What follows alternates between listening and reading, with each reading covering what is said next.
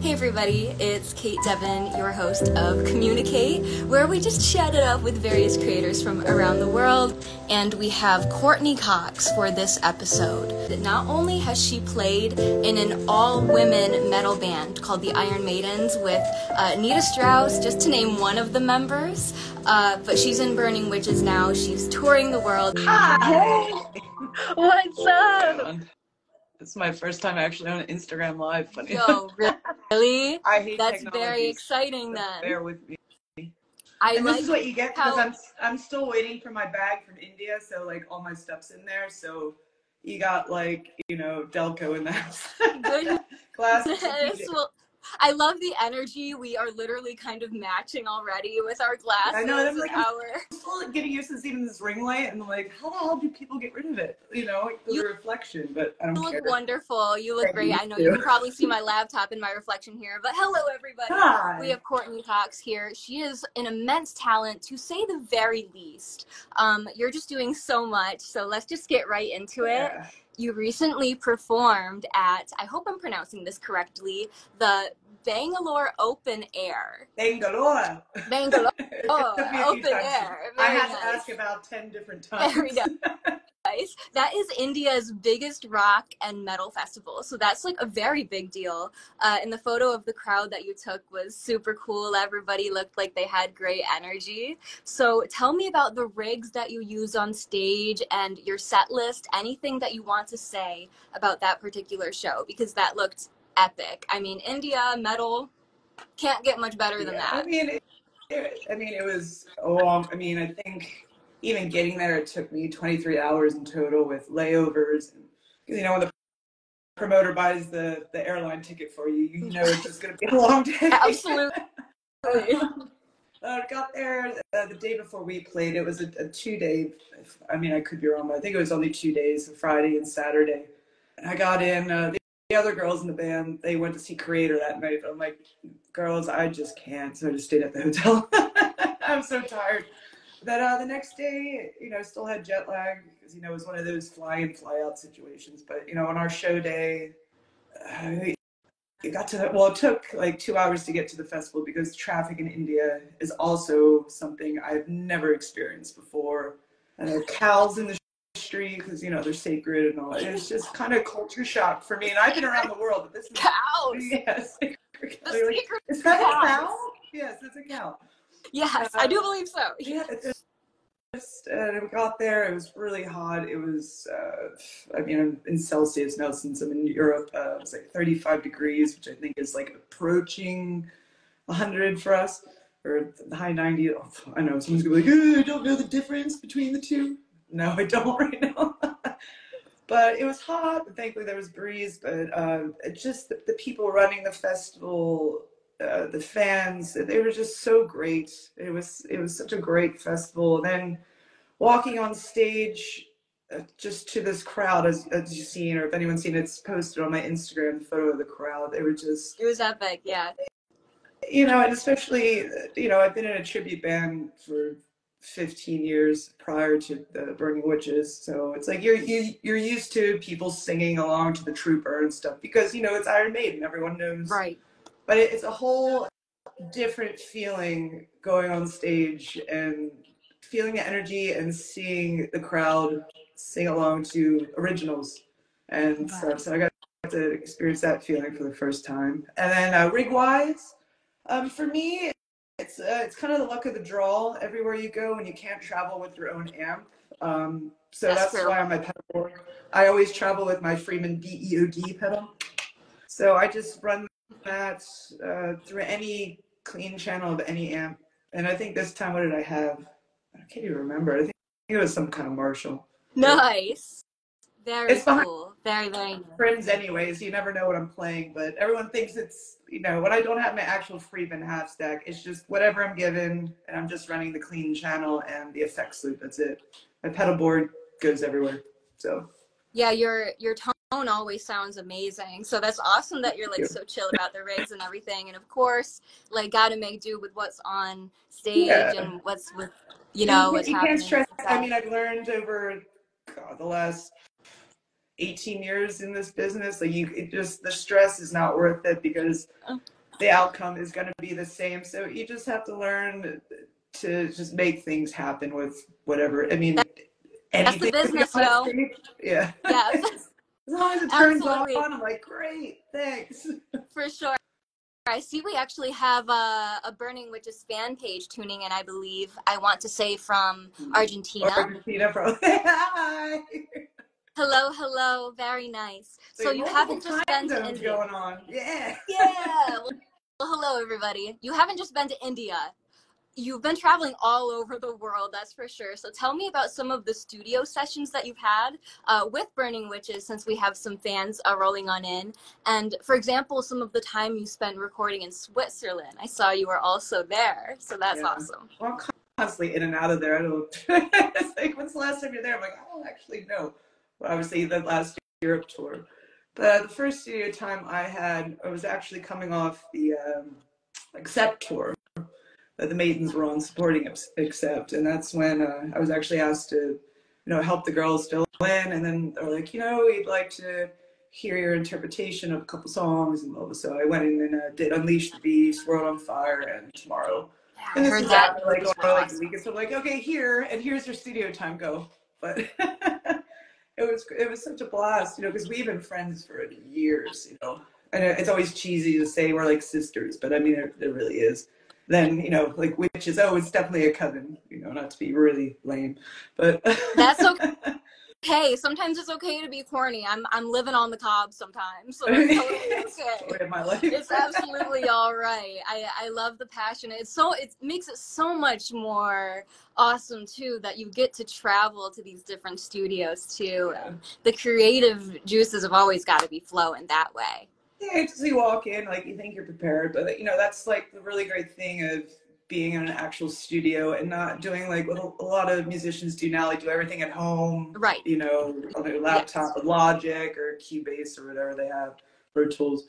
It's a whole organic, and actually, what's the word I'm looking for? It's kind of intimidating when you're in an actual studio with all the knobs and this and the sound engineer here, the producer here. Very much so. But when you get this sense of, oh my God, like don't F up or whatever, a lot of things you didn't hear before come out, like solo-wise or note choice. And so I actually really enjoy it, as stressful as it is. Well, at least I think it is. Like my brain tells me like, oh God, you're going in the studio. And then you kill it, that's totally like, a musician thing. Why the hell was I scared? It's like, it's just, I guess it's that, I wouldn't say a full-on perfectionist, but you want to have your best takes and don't want to waste time because time is money. It is.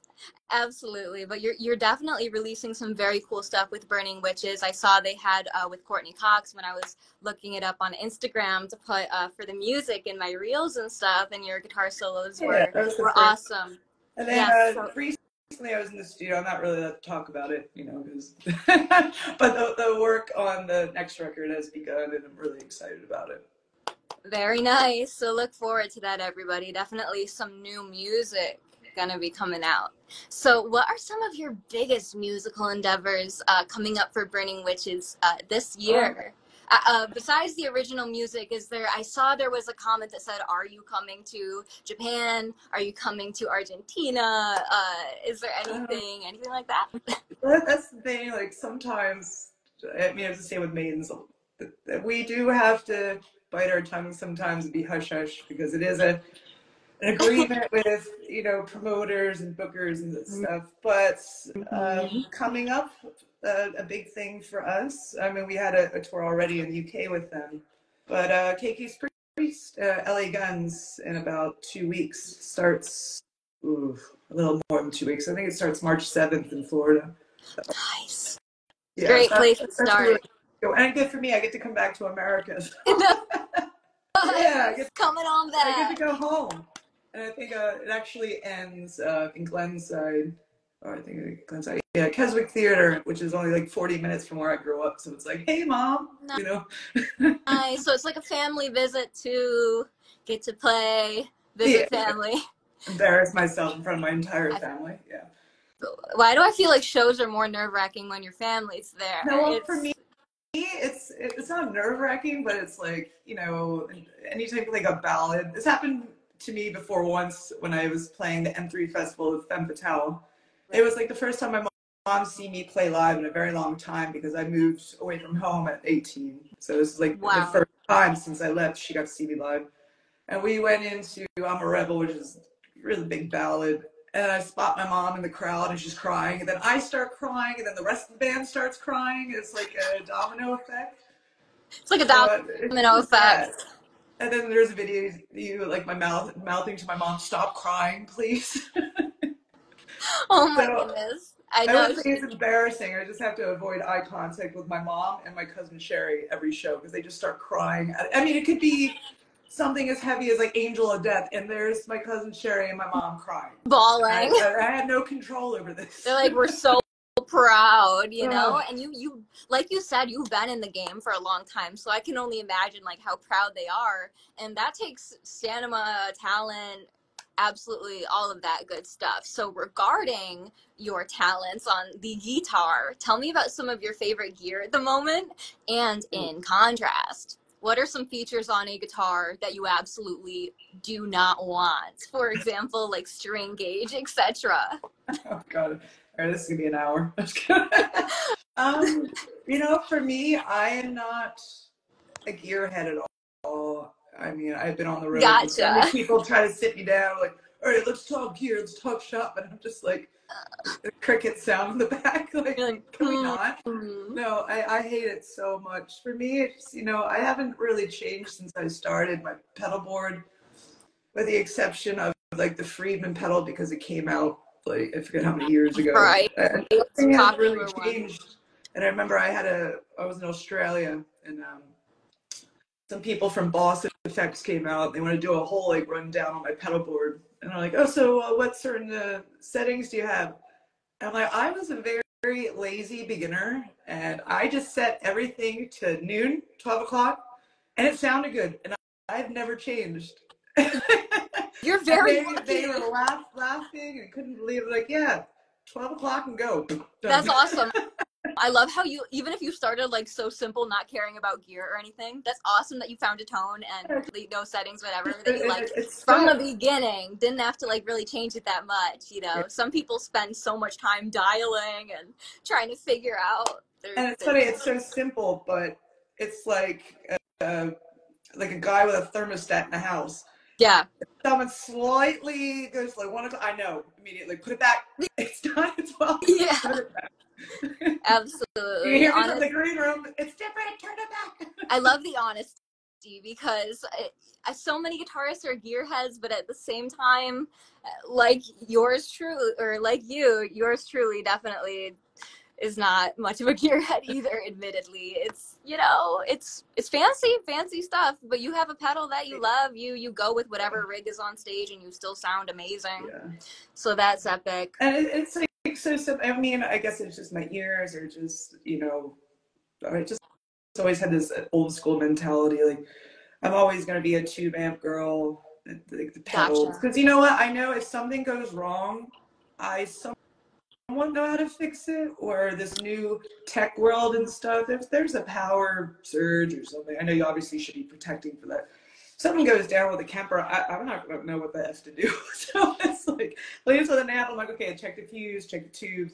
I know if it's a cable on the pedal, I could throw a battery in it, change cables, change this, Real. I guess it's kind of like a car person. It's like they know how to change their oil, Yeah, change no, that. for real. That's Here's this exactly what it's part. You like. can't do anything.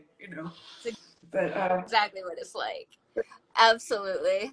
the So, favorite gear is like the Friedman stuff. I have my Friedman butter slacks, which is kind of a hybrid they did for me with a BE 100. I know it's here's the gear talk coming. The BE 100, obviously my signature comparisons, I swear by them. And then to get to the negative side of things, what do I hate? I don't know. I don't know. I think I got to be careful on this one. I don't know. I'm kind of an easygoing person, so it's, I guess I already kind of touched on it. I don't really like I mean, it's just not for me. I'm sure I'll end up having to play one at some point, but like the modelers and Kempers and stuff. I know they're convenient and people swear by them, but and like, oh, you can model your amp into it. Like, you know, I've heard my amp and it doesn't sound like that to me, and it's okay. Yeah, Bring a it's fine. pitchfork for me right now, everyone. It's just not my thing, you know. It's like, but I guess that's the only thing. I don't really. I'm not even gonna say hate, because hate's a really strong word, and I hate to hate, but haterade. But yeah, that's my. I don't know. I just try to be a lovely person for everyone. Real, real. I can have love my that. own To each opinion. their own. This is why I keep my opinions to myself, because I always get in trouble. To each their own, for sure. But I do see, let's see, there are some comments coming in. Somebody says favorite strings. Do you have a favorite strings that you're using right now? I've been with actually my first pack of strings was a DR set, and I've been with DR for a long time. I use their Veritas 10 to 52s at the moment. And the Maidens, I use their 9 to 46. That was standard. But I went up a notch, and I might go up one more notch because for anyone which is in C sharp standard, or for European pieces. Yeah. So. That's awesome. We got, what is your fave Witches song to play live? That's probably a mood thing, you know, depends on the mood, the day. I mean, I love them all. There's only one I don't like to play, and they always laugh at me. See Alive, I just hate playing the song for some reason. It's a great song, but it's just something for me. I think it's so early in the set, I want it to be lower in the set. I think that's why. I feel that. Because we always start with Unleash the Beast off the Dark Tower album that came out last May. And that's, I mean, if you're not warmed up, like, we're all like, why is this the one we're starting with? Because it's like a really fast song. But, what do God, I don't know. It's always hard. I got this question a lot, the Maidens, too. It's just, I don't know, there's just so many good songs. And you don't want to be biased, like, oh, the ones I re-recorded. Right. But, I don't know, I really love playing Flight of the Valkyries. Evil Witch, I love doing, which is off the new album. That one's really cool. Yes. I love the ballad Tomorrow. We played that a few times. But no, it's just like, there's just such, it's great songwriting, and definitely more of a wheelhouse for me metal-wise, and how heavy it is compared to the Maiden stuff. So, because, you know, obviously I love King Diamond, Merciful Fate, like Slayer and all that, Priest, especially Priest with them, you know. It's just, it's more of my style of metal. So. Right on. You have a huge variety of metal styles under your belt. You were talking about ballads too, so that's epic. But that's awesome that you're like starting on such a high energy song too. Like, no, it's not. Right? It's like, not awesome. This is a bad idea. But it's not. You know, it gets the crowd going. Yeah. Absolutely. So what is your advice for some smaller artists? And by the way, everybody, we're nearing a little bit to the end of this interview here, but this has been Courtney Cox, and she is in Burning Witches, traveling everywhere. New music coming out. Yes, new music coming out very, very soon. So what is your advice for some smaller artists hoping to travel the world like you as a guitarist? And what are some obstacles that you have perhaps overcome that others can learn from? This is going to be tough to answer, to give advice, because you know what, the music business, the music scene, music world was different when I started. You know, social media wasn't a thing.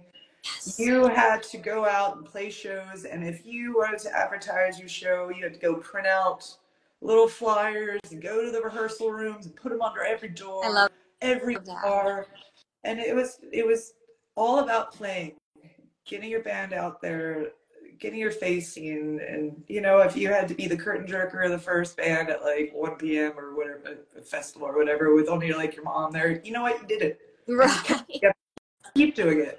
But now, and I hate to say it, social media is king. You gotta get a following. There's a lot of, I mean, the labels these days, not like, I mean, I wasn't alive back then, but the 80s and stuff, everything is completely bipolar, completely changed. The landscape is so different now. Yeah. Different. And you know what, they are looking at the socials, they are looking at the YouTube videos, they are looking at this. Are you gonna be living in a mansion? No. But any support, any PR helps. So get your following up. I mean, I hate social media as much as the next person. But you know what? You want to be in this business, you have to do it. You got to suck it up. I mean, I'm still trying to figure out this thing. I'm so glad we got you on. That's awesome. Every time I do a jam, like all the comments are like, "What's up with your crappy video?" I'm like, I don't know how to do a professional video. I was out touring. I don't know all this stuff.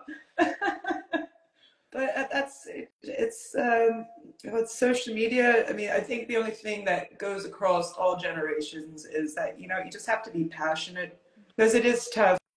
If it was easy, everyone would be doing it. I mean, I have my dark times, I have my high times, all in between. But you can't have just no fear of failure, or there's just no point, because you'll drive yourself insane trying to compare yourself to this person or that band or this. Right on. You just have to constantly remind yourself why you're playing, and and set little goals. Not, I mean, everyone goes, "Oh, I want to be a rock star," but you know what? There's the ladder you got to build. If I get to, when I was a kid, first show there's 5 people. The next show there was 10. For me, that was like, wow. There's right little on, steps. yeah. Any little build is something. Yeah, you just got to remind yourself that if you want it that bad, you'll find it. I think that's excellent advice, especially in terms of appreciating the baby steps in this business, even if you just have 1 or 2 more people coming to your next show. That's still a step, and you don't have to be a rock star overnight. And Courtney is right, unfortunately, or fortunately, however you want to see it regarding social media.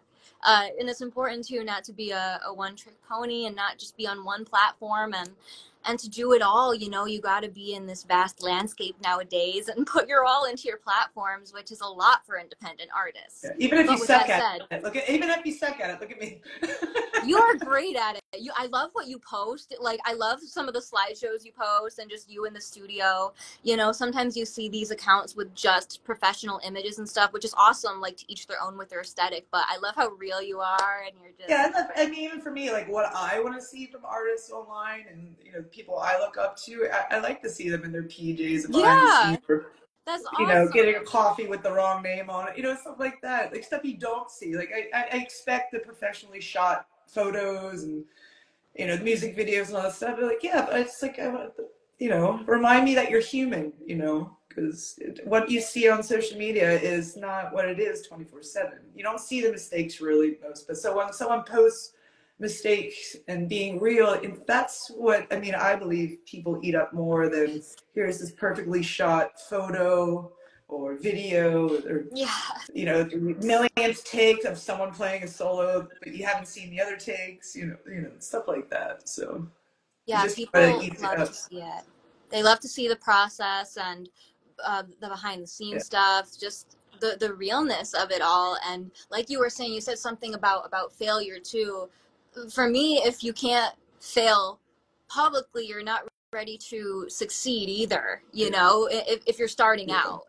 Or anytime, really. People just love to see realness. So It's all about humility. Like, if you can't laugh at yourself at any point, you're in the wrong business. Spider on the wall. Where? Mine? Where? Great, because I hate spiders. I know, that's the comment that got my attention. Well, I don't see it, so. Well, I'm not sleeping tonight. Yeah, I gotta vacuum some of these cobwebs up here. But I got one more question for you, and I feel like this is a great way to kind of end this interview, and I'm so glad that we got some supporter questions in too. Who are some artists that you would absolutely love to collaborate with this year? Oof. Or next year, however long the process I guess, really. I don't even know what year it is. I know. They're only meddling together at this point. I know. Well, post-COVID, I'm like, it's all blurred. Yeah. I shouldn't even say the C word. I'm not going to say it. I mean, for me, always King Diamond. I mean, I would love to just even be in a room with instruments, Metallica, Priest. There's just, people that I looked up to, still look up to. But, I'm the kind of person, they don't have to have this golden era metal status. You know, I just like to jam, and I'll play with anyone. You know, good songs are good songs. So, and yeah, it's for me. But King Diamond, King Diamond, and yeah. all them. But yeah, I don't know. I really don't think about that stuff. I kind of just try to keep my eye on the prize with what I'm personally doing, and like obviously the Witches, we want to make sure this next album just hits. So just focus. Right on. And we got some people saying with Nita, perhaps. I know she's very busy, very busy. We've been trying to collaborate for God, well over a That's decade now. It's been a decade. adult friendships, though, I feel like, Yeah, especially in the no, industry. It's we're like supposed to meet everybody's each so other. busy. You gotta schedule your hangouts. Like, are you free September 5th of No, it's always like you get 2025? the text like, "Hey, what are you doing?" I'm like, "Oh, I'm in Japan." She's like, "Oh, okay, I'm in Brazil." Right on. I know you are absolutely everywhere. So definitely everybody check out Courtney's upcoming shows and the Burning Witches project. Definitely the solo stuff too, because you're always doing that. Oh yeah. But again, I love how we're kind of Anyway. matching right now. That's epic. It was awesome to talk to you and to see all of you guys as Yeah. well. I will let you go now because I know you need your rest. You No, definitely have so much going I'm on. still waiting on my checked luggage from India. It's supposed to be delivered right Yeah, now. I hope it gets delivered real soon for I can put my sure. contacts back in. Right, waiting on them contacts. Absolutely. So yeah, we got people excited for a solo album too. I saw in the comments. So that's awesome. It'll be out eventually, but like I said before, Witches is priority right now. So any musical composition or focus right now is on the next album. In free time, I do my own thing, but focus on Burning Witches at the moment. Right on. Well, it was awesome to talk to you. I can't wait to see what you do next. Yeah. It's gonna be Well, it's so lovely. fantastic. I felt like I haven't seen your face in a long time, other than like random posts. I A know for jam so sure. many years ago. I know. Like with the shred collabs and Yeah. everything, and definitely the Guitar World run too. Definitely a long run of articles, but I'm a big ball of creativity. I find myself doing a lot of different things. So coming back to the interviews for sure, because they're a lot of fun. Yeah, this is but definitely great. take care. I hope to see you at a show soon, for sure. Thank you very much. And thanks to all who are here. And yeah, see you soon. We'll see you soon. Take care, everybody. All right. Cheers.